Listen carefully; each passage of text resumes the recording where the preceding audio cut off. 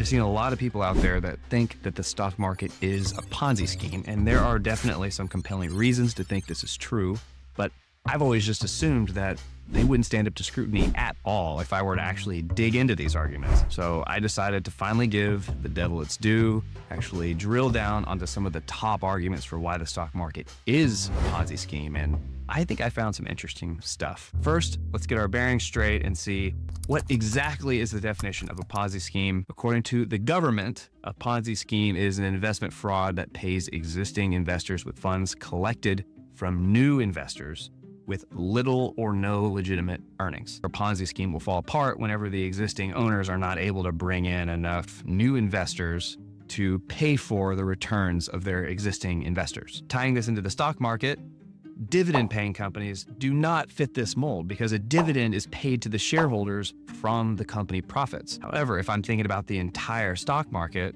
roughly half of these companies do not pay a dividend. So it could be that if we're looking at just this half of the stock market, maybe this does seem a little bit like a Ponzi scheme, because whenever you buy into a company that does not pay a dividend, the only way you're making money is if you're able to sell to a new investor. So your profits are dependent on new investors coming in with more money than what you did. So what are investors actually getting when they're buying these shares of stock? It turns out there is one key difference between owning shares of a publicly traded company and being in a Ponzi scheme. With the Ponzi scheme, as an investor on the bottom rung of the pyramid, you only have power in one direction. You are dependent on getting a profit by bringing in new investors. On the other hand, if you are owning shares in a publicly traded company, not only can you sell your shares for more than what you bought them for, which is the downwards control, you also have voting rights, which goes up the chain. You can vote on the board of directors who can hire and fire key positions like the CEO. You can vote to implement a dividend. You can vote to raise it and lower it.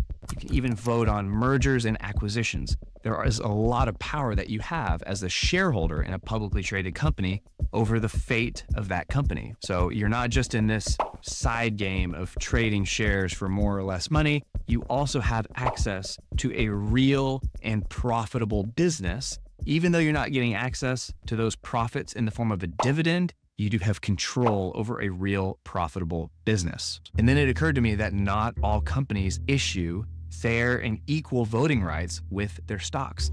If the guy at the top is getting 10 votes per share and you at the bottom are only getting 1 vote per share, that effectively eliminates all the control that you thought you were getting by owning a share of stock.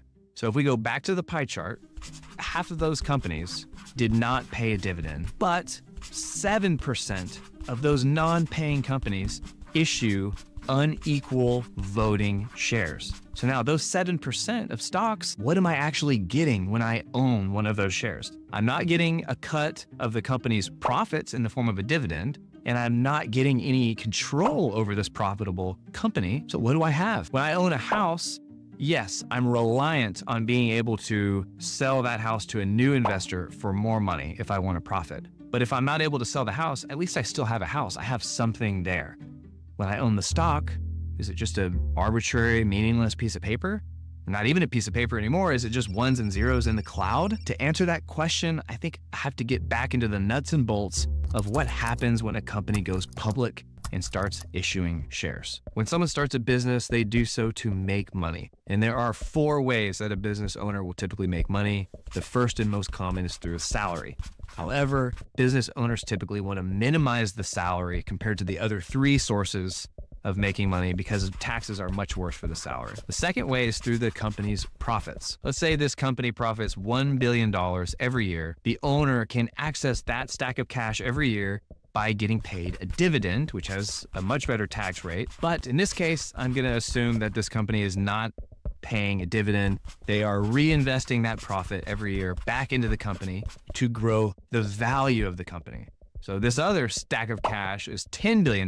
This is how much the company's worth, and the owner is trying to grow this stack of cash as much as possible. And the only way for the owner to access this stack of cash is by either selling the whole company, or selling little pieces of the company. And this is one reason why an owner might want to go public with their company. When this happens, the company's value is divided up into millions of shares. The owner keeps his portion of shares and then sells the rest to the public.